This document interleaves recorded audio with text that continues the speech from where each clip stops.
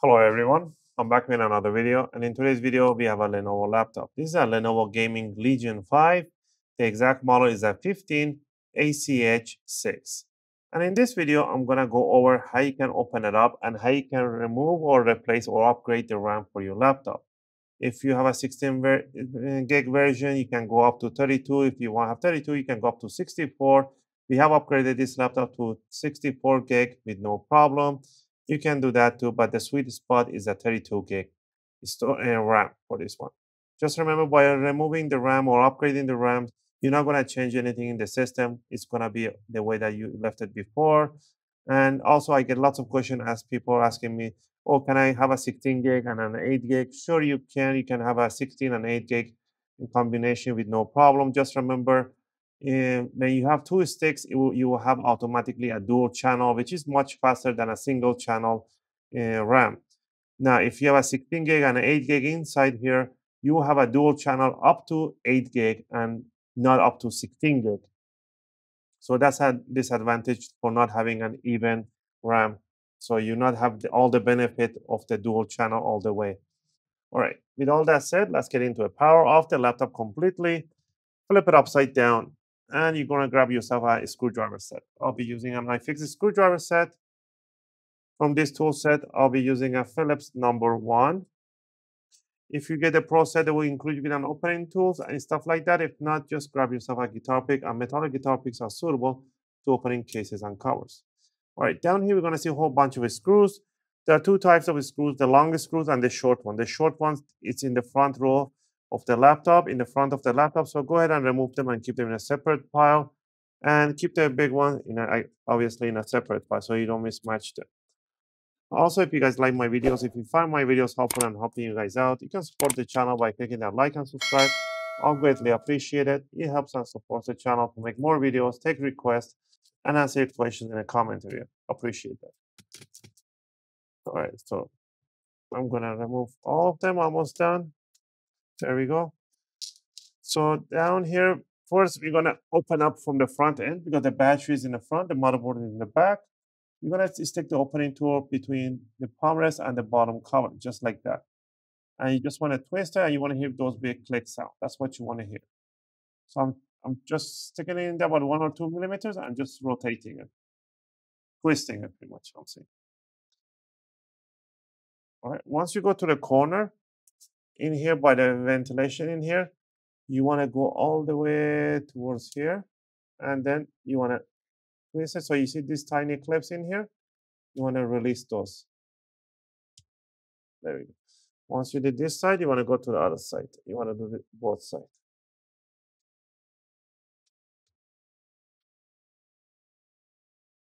I have the camera right in front of me. I can see. There we go. Once you did the sides and the front, you can just grab it from here, wiggle it around, and you will release the bottom cover. All right, and the RAMs are right under this one, shielded protection right in here. I recommend you to disconnect the battery if you're really flimsy, you think you're gonna drop something over the board, but if not, you don't have to. Grab a plastic spatula. If you wanna disconnect the battery, you have to pull these jacks evenly back, just like this, and you can disconnect it. But if not, also, if you wanna put it back together, you have to put it evenly inside the connector, evenly, and push it all the way in. To remove this shield, you want to start from one corner. You want to lift up this metal cover up and bring it up evenly. There's a clips in here that holds it into under. All right, so we can see that there's only one stick in here. So that means this laptop has a 32 gig already on one stick, which is not good. You should have another stick in here, 16 and 16, which will be better. So I'll recommend to put another 32. So you have a 64 gig.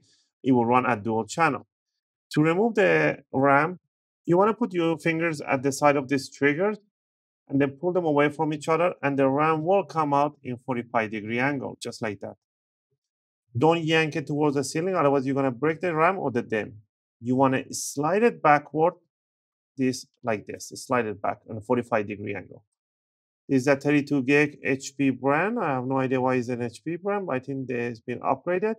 So you can grab any brand, Samsung, Crucial. I will leave the compatible RAM in the video description so you can purchase yours. Is that DDR4 3200.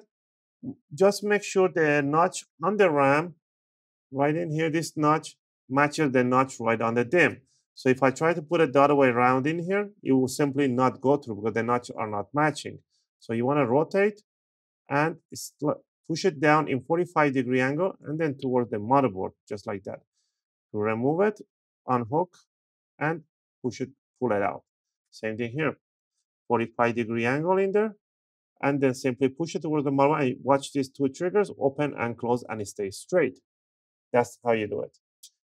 I have another RAM here. This is an ADATA 4 gigs for demonstration. You want to bring it down in here and then towards the motherboard. And that's how you can do it.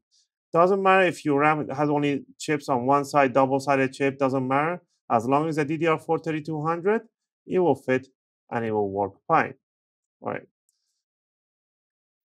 Once you upgrade the RAM, you can simply grab this cover and make sure you align these clips on the corner first. And then drop it down and push. Make sure it clicks in. And there we have it. If you have disconnected the battery, plug it back in. Then to finish it off is to grab the bottom cover, bring it back from the back side, push the front, the sides in, the back. If you have any opening, just pinch them together and it will go to its place. And then put the bottom screws at the back on everywhere that you see, and the short screws that go in the front row. Again, I hope you guys like this video and helped you guys out to do your own RAM upgrade for your Lenovo Gaming Legion 5 laptop. If you have any question or requests, feel free to leave them in the video comment. I'll try to answer them as soon as I can. I'm just going to finish up putting up the bottom screws and I'll power on so you guys can see.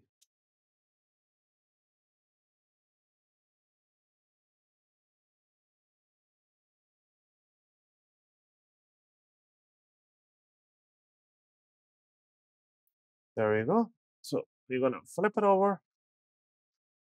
You're going to power on. If you disconnect the battery, it might take a few seconds for it to power on, but I'm going to tap F2, F1 to go to the BIOS. I believe it's F2, but I'm just going to tap on both, and there we have it.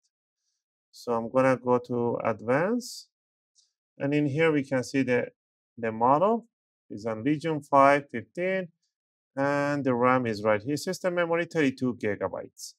And that's it. As always, thanks for watching, and I'll see you guys in my next video.